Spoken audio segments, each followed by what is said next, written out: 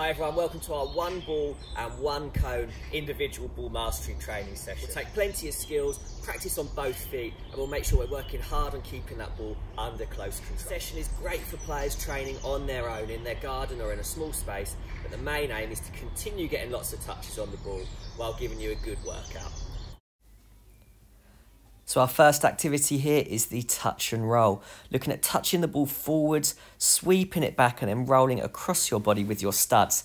We want to get players trying to get grip on the ball and making sure they have the balance and the ability to move the ball from one foot to the other, keeping it under control and making sure they are assertive with their touch and confident with how they're moving the ball.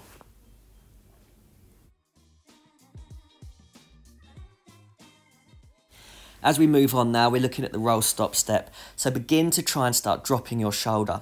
As you just step off the ball, the foot that steps off the ball steps to the side, dropping that shoulder, making it look like you're going to be moving away from your opponent. This is really important, helping you develop body movement in with skill as well. And as we're doing it, little checks just to see what's around you, getting your chin up, raising those eyebrows so you can see what's ahead of you and keep the ball under the control at the same time. To progress from the roll stop step, we're now doing a roll stop step, but then adding an outside touch. So as you can see here, using the right side, I'm rolling it across, stopping the ball onto my left foot, and then with the outside of my right boot, I'm just pushing the ball back across and behind that yellow cone onto the other side of it. As I'm doing this, it's just teaching me to drop that shoulder and have a little change of direction. You can pick up the speed and the pace of the drill as you improve and feel more comfortable, but make sure you're dropping that shoulder and pushing the ball with the outside of your foot. Always use both feet and practice both sides. You want to become both footed, and this is great for doing that.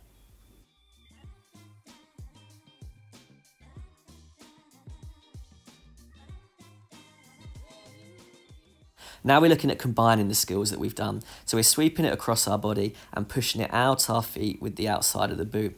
As we've done that, we get it back under control to start by pushing it forwards and then rolling it back and across again. We want to move on to both feet, so focus on keeping that control and being assertive with your touch, getting the grip and the confidence on the ball to push it and manipulate it to exactly where you want it to go. One of the key areas here is keeping your balance. So as you can see, my body weight is central. I'm not leaning too far forwards or to the side, and I am making sure that my knees are bent. With this, it allows me to keep balance and keep control of the ball. As a progression, we're now bringing in an outside touch and an inside touch. So we're still doing the same thing, but as we've stopped the ball, we are now taking a touch on the outside of our boot to the other side of the cone, and the inside of our boot will bring it back in towards the starting position. So we want to just make sure now that we're developing a quick change of direction so that we can move the ball quickly from one foot to the other while dropping our shoulder, just in case you get in a situation in the game where you need to move away from your opponent quickly. This will help greatly with that and really develop your close control and your quick feet on the ball.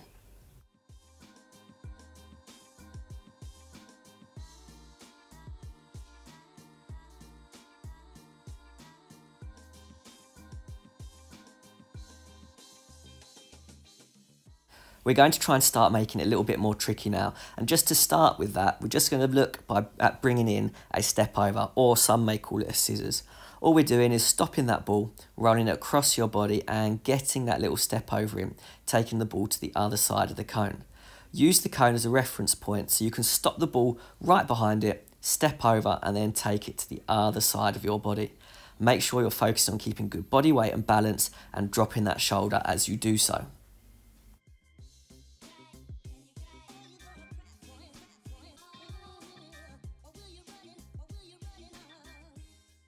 If we look here, we are now progressing the roll stop step over. So we perform the roll stop step over, but now we're doing 3 extra touches at the end of it.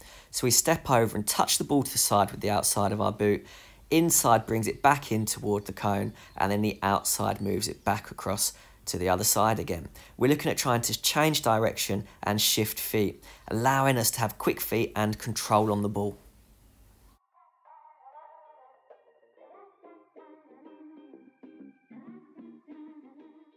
The L-turn's a great way of moving away from an opponent if you're in a tight situation. So here we're just pushing that ball forwards, dragging it back, and with the inside of the foot knocking it across and behind that standing leg. As we do that, our other foot then comes along and collects it and pushes that ball across the other side of the cone. We're just focusing on sorting out our feet, getting our balance, and keeping that control on the ball as we're changing direction.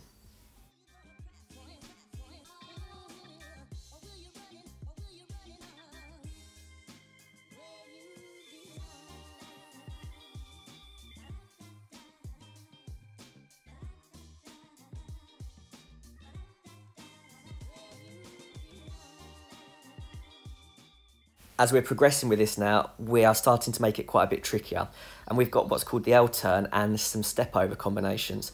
So we perform the L-turn, bring it across our body and then step over. As we get it back onto that left side, we're now doing a touch and step over. So with the inside of the big toe, you're clipping the ball and then stepping over around it. So we're looking at changing direction, using our body movement to help create space to be able to perform the skill, and also developing that balance and skill on both sides of the body. So at the moment we've started off on the right side, completing the step overs on the left foot. As we progress, we're going to swap sides and make sure we are comfortable using both sides of the body. As you get better and feel more comfortable, increase the speed. But initially it's technique first of all. Build up the technique, getting the movement right, and then the speed will come. But we mustn't go too quick and miss out some of the steps, losing our control and losing balance.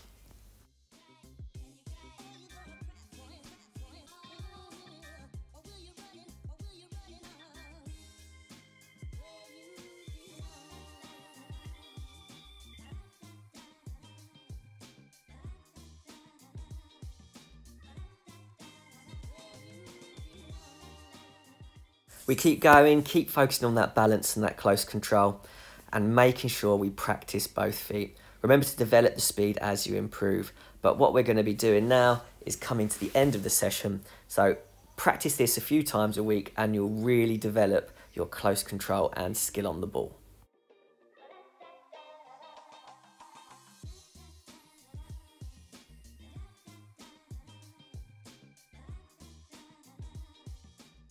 Thanks for watching. There's our one cone ball mastery challenge there, just developing the skill on the ball, the balance and the coordination, moving from one foot to the other. And all you need to do a session like that with one cone and one ball. Perfect for the garden or at home. Thanks guys, please feel free to like and subscribe. Hit the little alarm bell next to the notification box and you'll get notified of every single YouTube video that we upload. Thanks and we'll see you next time.